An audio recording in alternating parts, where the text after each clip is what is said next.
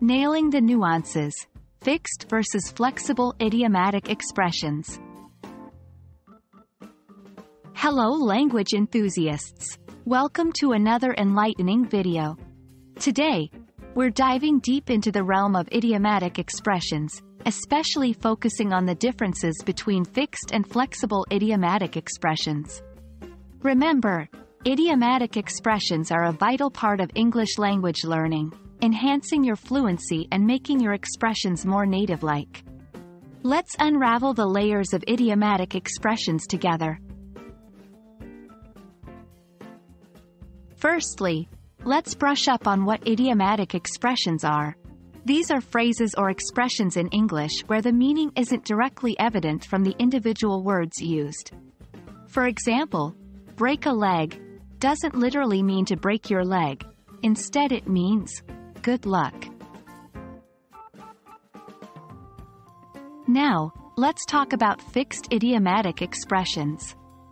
As the name implies, these idioms are fixed, and changing even a single word can alter their meaning or make them unrecognizable. For instance, kick the bucket is a fixed idiomatic expression meaning someone has died. Saying, kick the pail, wouldn't carry the same meaning, and would likely cause confusion. On the flip side, we have flexible idiomatic expressions.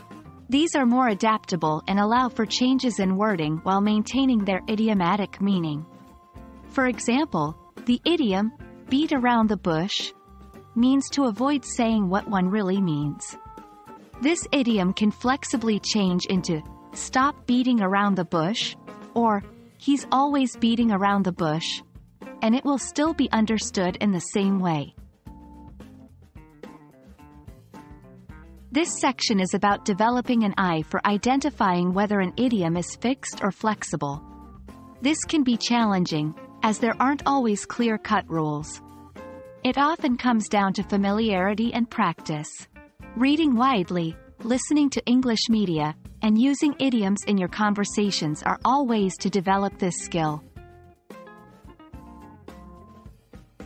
That wraps up our discussion on fixed and flexible idiomatic expressions. As always, remember that understanding and using idioms requires practice, exposure, and a dash of patience. Continue to immerse yourself in the English language and watch these idiomatic expressions become a natural part of your language skills. Happy learning, and see you in our next video.